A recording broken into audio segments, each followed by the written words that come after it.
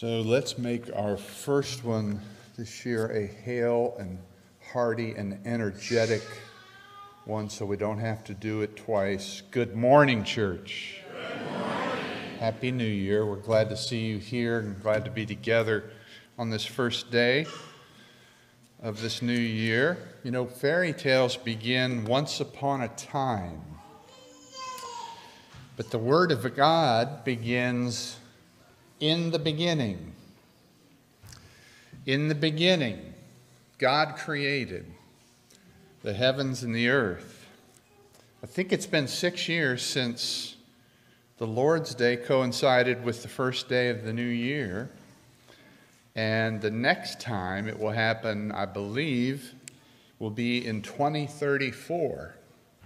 So who knows where we'll be then. But as a preacher, you know, what do you preach about at the beginning of a new week, at the beginning of a new year? Where do you start? Well, how about in the beginning? That makes sense to me, and I hope it will to you in the next few minutes. So Genesis chapter 1, verse 1.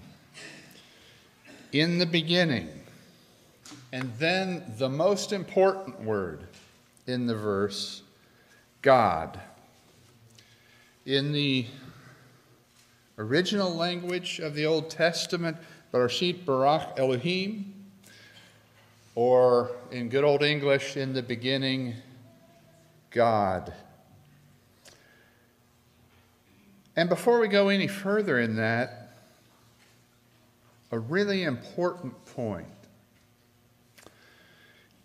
Even though the world had a beginning and time had a beginning, God had no beginning. God is eternal. He has no beginning and no end. So God, the eternal God, creates time. So the Word of God can say, in the beginning, but it is not the beginning of God. I think it's important to state that and remember that. There is no such thing as the beginning of God. In the beginning, God created.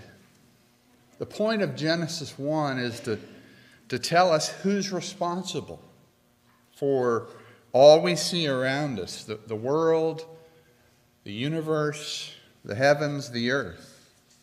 Who's responsible? It is the God of the Bible. In the beginning, God created the heavens and the earth.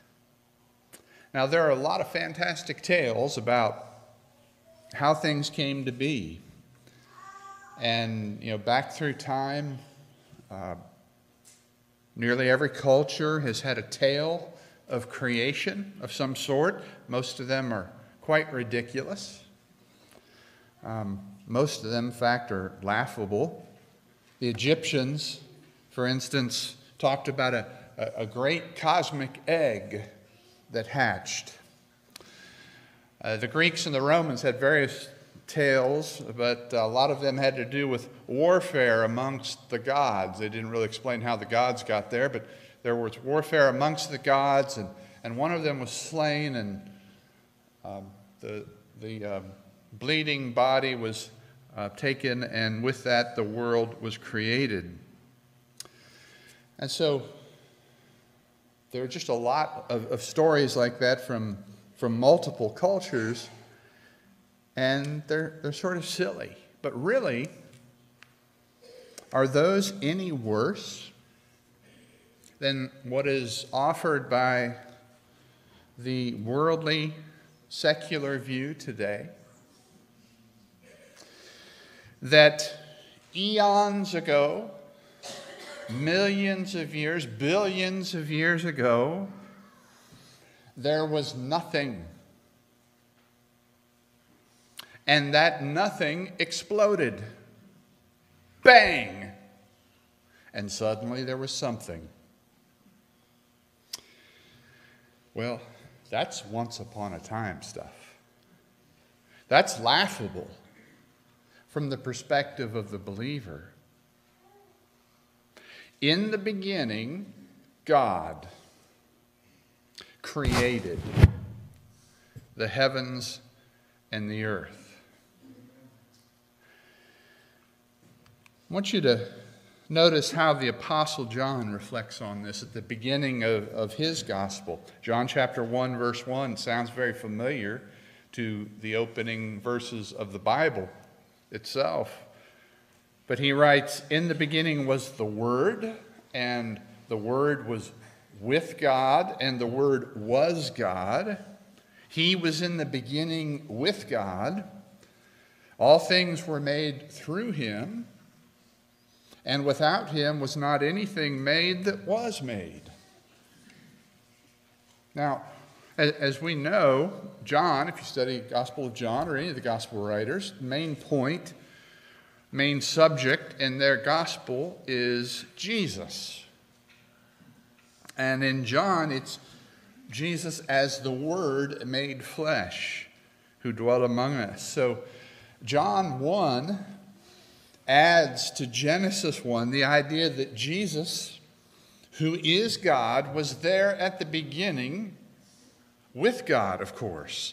And in fact, Jesus was the agent through which God created the world. In the beginning, God. In the beginning, Jesus created the heavens and the earth. In addition to that, in Genesis 1, we learn of the incredible power of the Word of God. Think about this for a moment. God speaks and things happen just by his speaking. God speaks the world into existence. He speaks light into existence. Can you imagine a time when there was no light? Well, we know Scripture says that God is light, and in him there is no darkness, and so forth. So in that sense, there always has been light. But God says, "Let there be light." And guess what? The lights turn on. This is what happens when God speaks. Things happen. I wish that I had that power sometimes. You know, I walk into a room in my house filled with people that I live with, and no lights on at all. And I say, "Could somebody please turn on a light so I don't trip over the dog or the cat or whatever animal is there or one of the people, you know? Could somebody please turn on the light?" I even say, "Please." God just commanded. You know what they say to me when I say please? They say, "The light switch is on the wall right over there." But God speaks into the darkness, "Light." And there is light from the mouth of a child. He just speaks it, and there is light. Verse 3, Genesis 1. And that just sets in motion a series of divine commands like that. In the rest of the creation account, notice in verse 6, "Let this happen." And then in verse 9, "Let that happen." And verse 11, "Let this happen." And then "Let that happen" in verse 14, and just keeps on like that. And so it continues, "Let there be creatures in the waters." And there are. And then "Let there be creatures on the earth." And they're there. Instantly. Instantaneously. At the word of God. At the word of the Creator. Not not over eons of time, not over millions and billions of years, but as soon as God speaks it. This is the claim of the Word of God. And let me say, Darwinian evolution, macroevolution, is a God-denying lie. God said, "Let there be."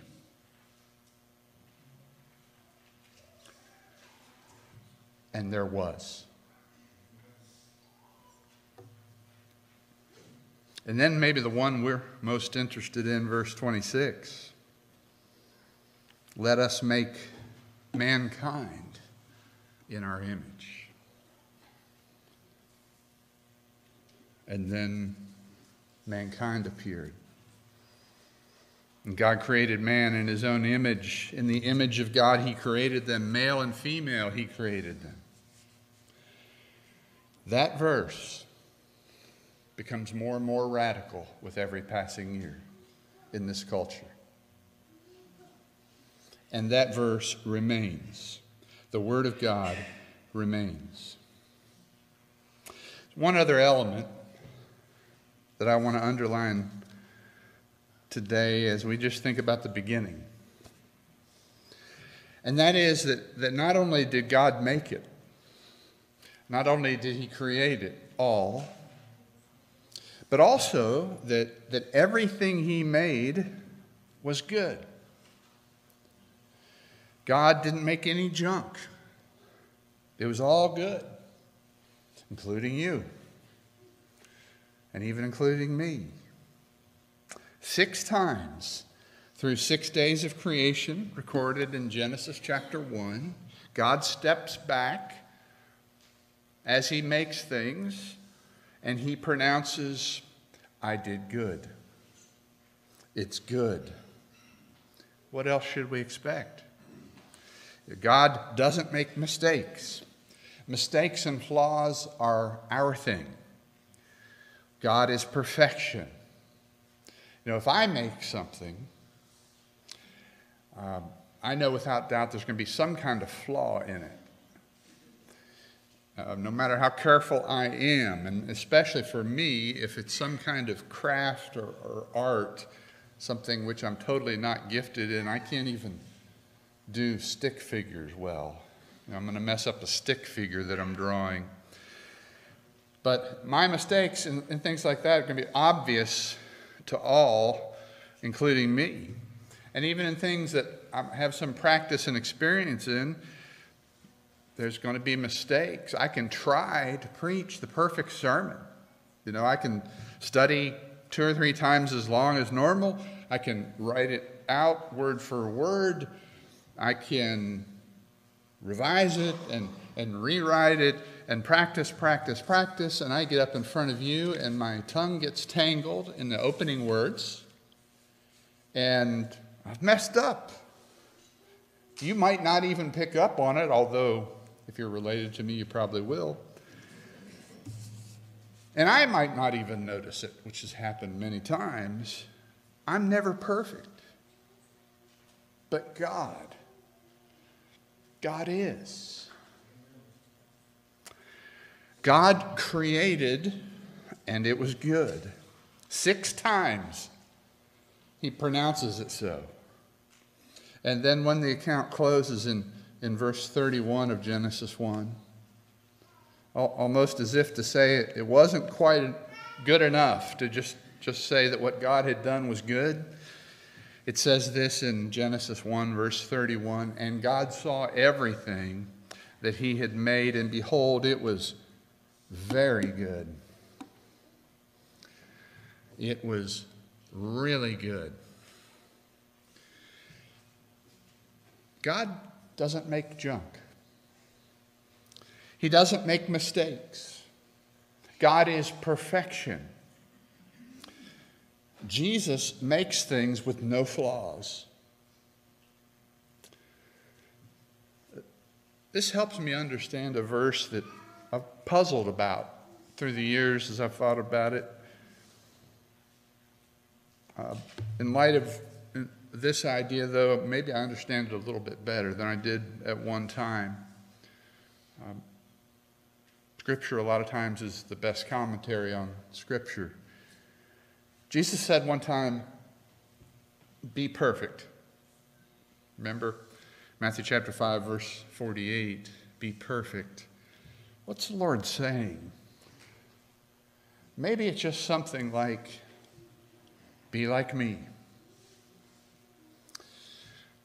He goes on to say, "Be perfect as your heavenly Father is perfect." So be like God. Be like me. So 6 times God says, it's all good. And then the 7th time, it's really good. It's very good. So one way to summarize the creation story is like this. God made everything, and everything he made was good. And, as you read it, you almost get the impression, at least I do, that it wasn't all that hard for God to do. He says the words, and it happens. He commands, and the elements respond and obey. He speaks, and light appears. When we read Genesis chapter 1, we ought, above all else, to be impressed with God.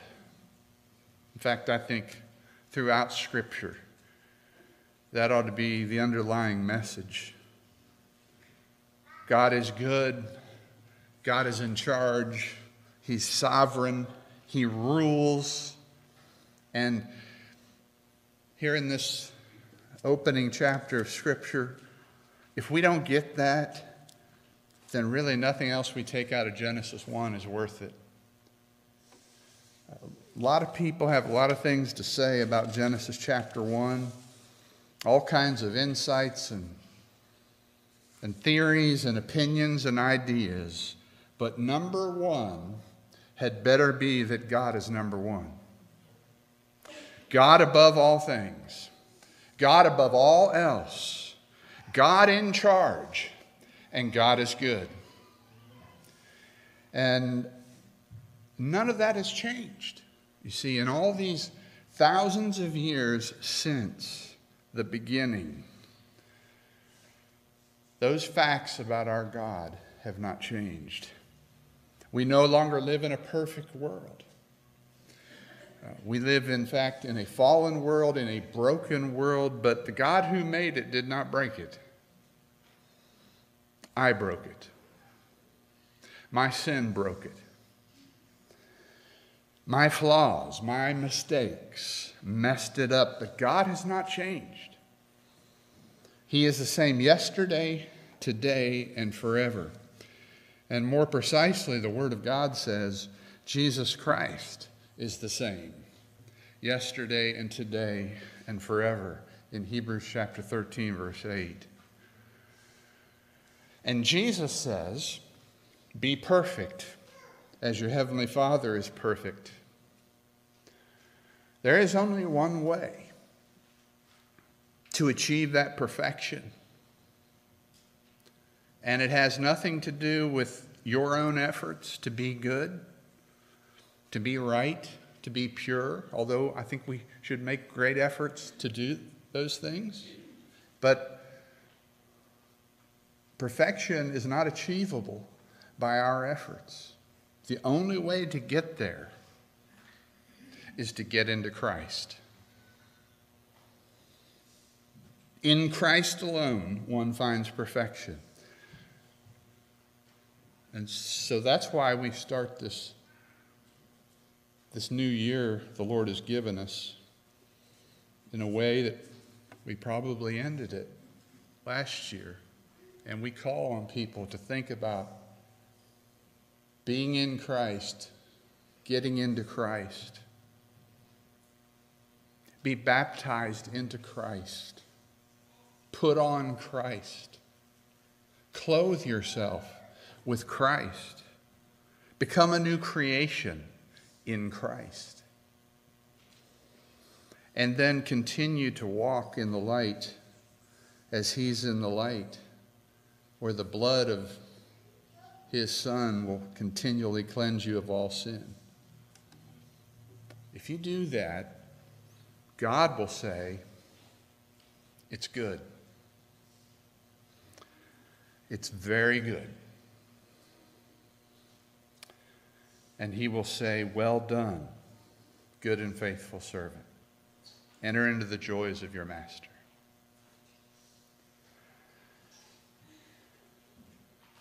Maybe today you need a new in the beginning, personally. Maybe you've been a believer a long time, but you need a new beginning in Christ. We can have that anytime we call on him. Maybe you've never begun in Christ. Again, if you're just doing it by your own efforts, I'm trying to be a good person, trying to be better than I was, that will not work. Perfection comes in Jesus Christ. Get into Christ. Why not today? Why not today? In this new day we've been given, commit yourself to him. If we can help you in any of those things, we want to this morning before we dismiss. Let us know how we can be of assistance to you in your response to God and his Son. While together we stand and we sing this song.